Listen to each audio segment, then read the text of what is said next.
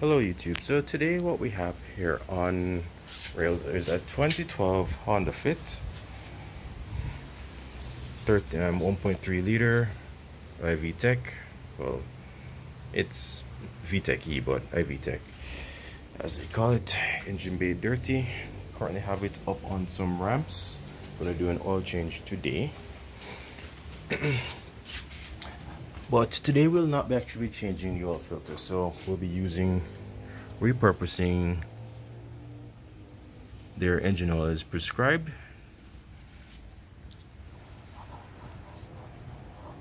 So we can see that. Yeah, so we are gonna crack. So we have it up on ramps. This is a pan in a baking dish of some sort, with which we're gonna pull this bung. It's a 17mm bung, so I'll just place the socket on my ratchet, and as such will connect like so. Sorry, kind of difficult working one-handed. Put this like so, pull, oil drains out into this pan. This fender line, for this particular fender guard, what I would do would be to just use this funnel in such a manner that I can get the whole thing to just scotch just like that, and we'll be, oh sorry, camera wasn't in the way. So I'll have this funnel to just have it just drain straight into the container, and we should be good to go. I'll seal this back up and then fill from the top. This is a 5-speed automatic transmission, 4-wheel drive transmission, that is, or what Honda refers to as 4-wheel drive. And as such, with that in mind, now we're gonna get started. So first things first, pull the oil cap. Oil cap is a bit stiff at the moment, so I'll use an adjustable spanner to crudely crimp on top. Oh, that's the makeshift oil pan container blowing away. So drop this on the floor. Just leave this open to atmosphere to make the oil easier to drain out. So just loosely there on top. Yeah. Yep, that's open. It's fairly open to atmosphere. So to get underneath and get cracking, I'm gonna have to put the phone on pause, the recording on pause for a minute, as I have only one hand to do this and to catch that oil drain pan blowing away in the wind. There it is.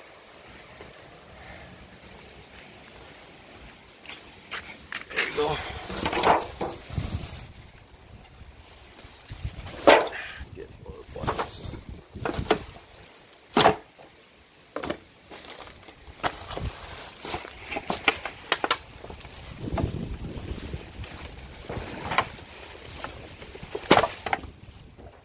Alright, placing this on hold while I get this in order. Alright, so back on the vehicle, I've loosened,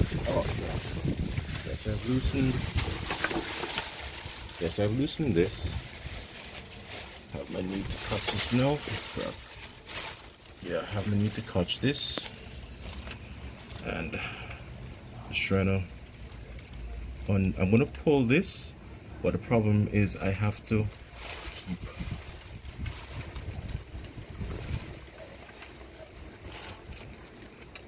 no effort. Let it snow.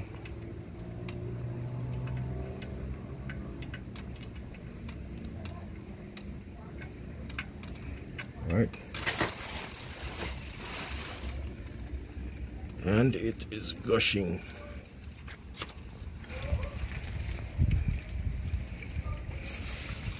It's gushing. Yep, she is a gusher. Honda is gushing. all of that oil. Wow, it's a gusher. So we leave the car like this for a few minutes. The car is pointing, the front of the car is pointing upward, therefore this section is pointing downward, and as such this should theoretically be about the lowest point in the oil pan, theoretically. So, oh, I forgot to tell you, I had the engine warmed up to operating temperature before doing, well, partially to operating temperature before doing all this, so the oil should be nice and runny. And as you can see by the way it's blowing about in the wind, it's windy here, so it's a hot windy day here in Kingston, Jamaica, and as such I started this process here. Blah blah blah blah blah. Oil is draining. Nope. Come on, wind. Yeah, so this is what I'm doing right now. Just waiting for this oil to stop draining. This is going to take a few minutes, so in a few minutes when this is done, this is trickled down to nothing, I'm going to put back in the bung. The bung in question is this 17mm. Oh, this is basically done now. Yeah, basically done, and I'll just torque it up to spec. Well, here's what happened. For this side, I won't actually torque the spec. I'll just snug it up because it doesn't require much in terms of, well, it's a Honda, so yeah, it's a Honda, so no torque is actually needed. I would even say go as far as say finger tight, but since I'm sure somebody somewhere is going to want to talk about something, I'll say a good 10 Newton meters should be. No, 10 Newton meters. That sounds kind of like a large value for a Honda, but anyway, this has been draining. I'll just leave this for a few minutes. Make this go on, do its thing. This is what the oil looks like down here. It's looking pretty oily. It is an oily experience. Very oily. Another day I'll do the transmission. Yeah, I'll do the transmission another day.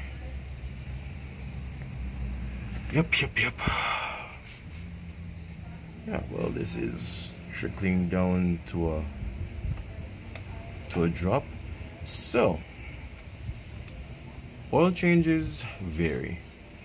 I'd strongly recommend that you follow your manufacturer's service intervals or changing intervals, but this particular vehicle is used for very short journeys, day by day. So literally each day, or for, I would say this vehicle drives literally 1 kilometer each, 1 kilometer each day.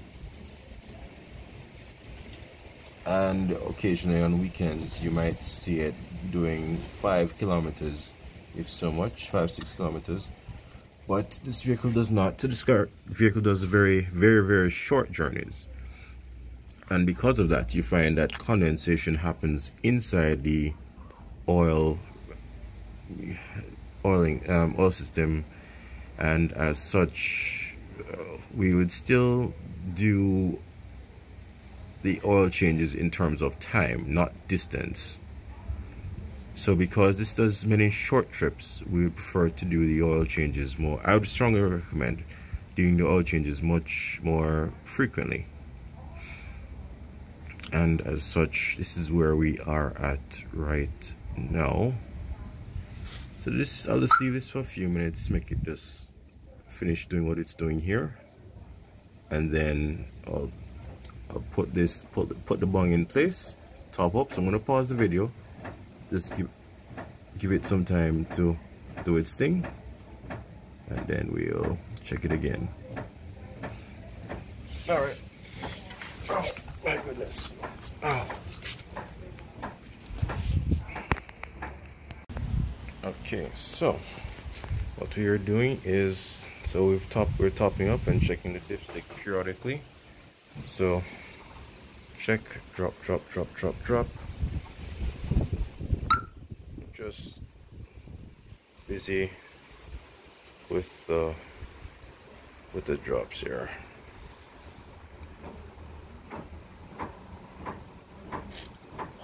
Gosh, this alarm is going to get on my nerves. Yeah, so sorry, does it have a, actually, yeah, we have a Viper car alarm that is just acting very retarded right now. It's not properly wired up. Alright, so hence that's what that clicking is all about. Yeah, so everything is dropped. Drip, drip, drip, drip, drip. Maximizing everything that we possibly can out of these containers here. I'll just catch the bottle up like so. In the interim, while that's dripping, check the oil level periodically. So let me clean off this. Oh.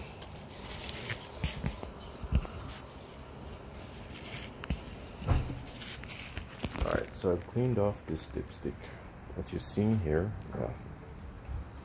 Alright, so what the bottle that you're seeing here is the third bottle, 3 out of 4 bottles.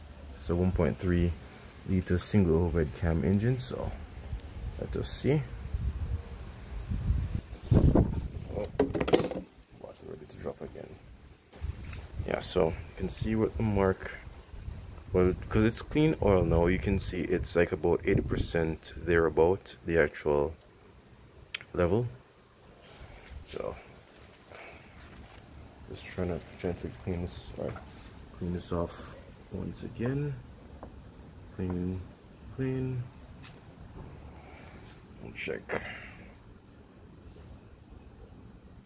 Oh, sorry, I was not pointing the camera where you can see what I'm doing. I need a tripod and an assistant to hold this. Yeah, so looking at this again, you can see this is about 80%. Pop that back in, put that out. All right.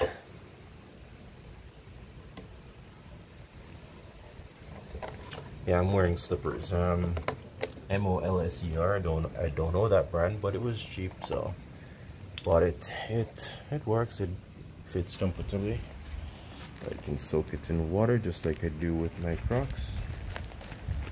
Oh, big shout out to Crocs. I'm putting some more oil in. Jeez. I think that should be about it.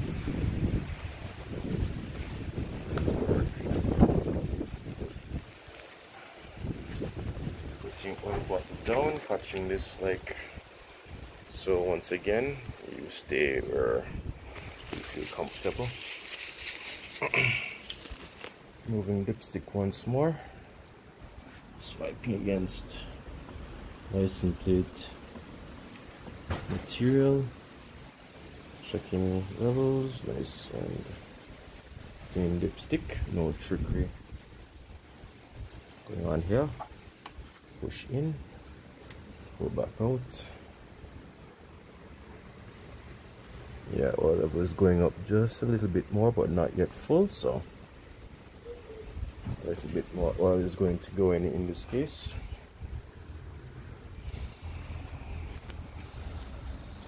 Kind of tricky doing this all one-handed now.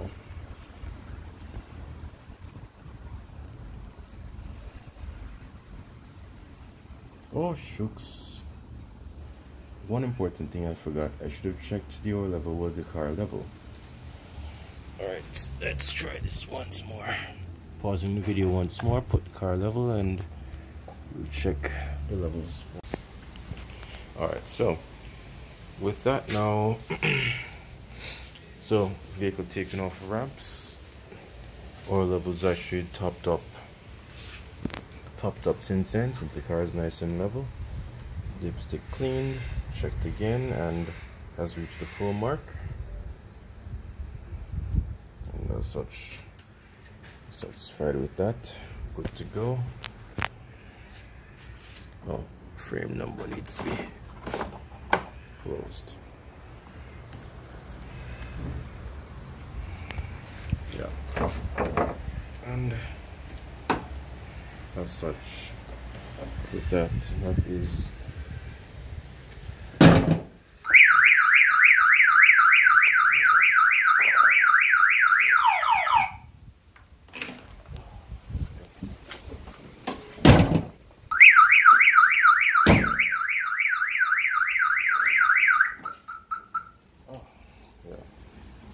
sorry, cheesy car alarm.